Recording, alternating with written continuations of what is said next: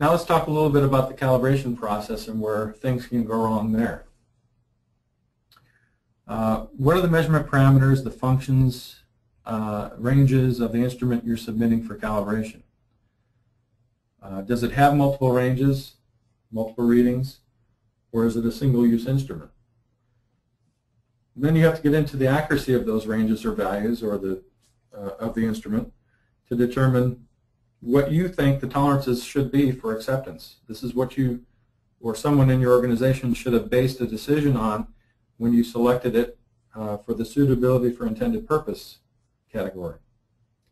You base that likely on what the manufacturer stated it will meet. Sometimes you'll change that to what your tolerances are required to meet for your production process. And then you've got to look at the lab that you're sending it to, whether it's an internal lab or an external commercial lab. Are they capable of measuring in those parameters or those functions or ranges or values? How does their measurement uncertainty compare to the tolerances or the accuracy that we talked about above of the instrument? Will that lab be able to provide valid results that are meaningful to you?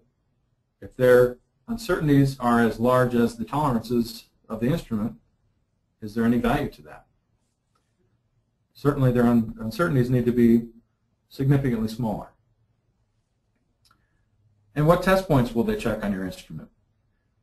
We've seen examples where a calibration for, let's say, a temperature indicating device that had 2 channels and 4 different thermocouple types on each channel was only checked on 1 channel and 2 thermocouple types, yet the instrument in the production process was used on both channels and 3 out of the 4 thermocouples. There's no traceability for the channel that wasn't checked or for the other thermocouple types that were not checked. And therefore, they have no control over their measurement process. They have no indication whether that meets or does not meet the tolerances of the instrument. And that's the basis of their use of the instrument in their process. So it's not capable of producing valid results if it's not being checked. So getting down to the tolerances that are applied in the calibration of your instrument, are those the same as the ones stated by the OEM? Or if you decided to change those tolerances for your purposes, does your calibration provider know that? And did they apply that to your calibration? Changing those tolerance limits changes whether or not you're notified that it's in or out of tolerance, in or out of the correct tolerances. And if you're not being notified when you should be, because those tolerances are different, then you're missing evaluations on whether there was an impact to your product. The reverse is also true. If those tolerances are tighter, you're being told to perform a nonconformance review when you probably don't need to, and you're wasting resources. So it's very important that you ensure that those tolerances are correct, not just looking for out-of-tolerance conditions, but especially initially when sending an instrument to a calibration provider. First time you get that back, check those tolerance limits, make sure it's what you expected it to be. Another thought process for the calibration of your instrument is whether the technician is competent to perform the calibration. How do you know whether they're competent or not? And this is really part of what 17025 brings to the table.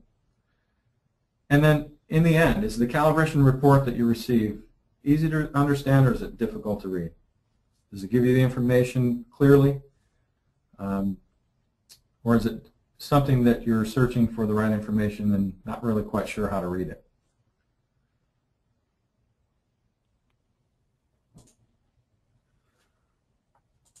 So let's talk about the end result. Assuming that the calibrations perform correctly, the tolerances are right, all the test points are there that you need, good technician performing the calibration, competent for the measurements. Now you get to evaluating the out-of-tolerance results and performing a nonconformance review. Whether or not your quality system mandates that you do this, doing so can help prevent safety issues, can save you money, costs, can prevent negative marketing of your product if you're getting bad results. The evaluation is often under-executed from my perspective in my experience, resulting in a false perception that there's no impact to the product. If these NCR reviews are not thorough enough or not checking the right, making the right comparisons of the out-of-tolerance data to your decisions, or not capturing all of the areas where the instrument was being used, that's often a problem, then you're effectively breaking the traceability chain or breaking the measurement assurance process for your product. And again, the whole purpose of spending the money and selecting the right instrument and getting it calibrated and getting the results is so you can evaluate that everything was good. And if it wasn't good, you can mitigate that risk. We offer consulting in this area to help your engineers and quality personnel understand how to get better value out of those impact evaluations, those NCR evaluations.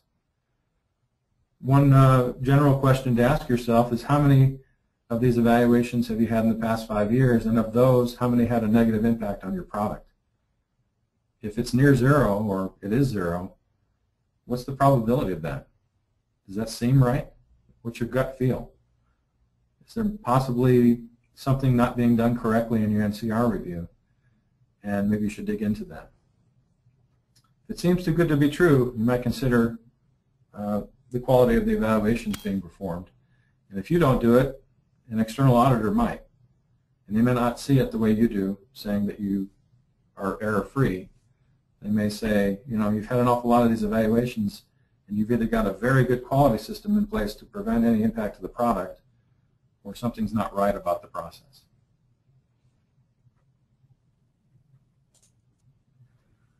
So then you get down to the risk mitigation, and that is when you've determined that there's an impact to the product, what do you do with that information? How do you make sure that you fix the problem in your process? Make sure that that instrument is either changed out if you have a reliability issue with it, so you don't have those impact studies that you have to do that cost you money, or more directly, whether that out-of-tolerance data had an impact on your product being called good or bad in the past calibration interval. If it caused you to reject good product, it's in your best interest to determine how much it cost you in scrap rework, scrap product rework, or the NCR evaluation costs.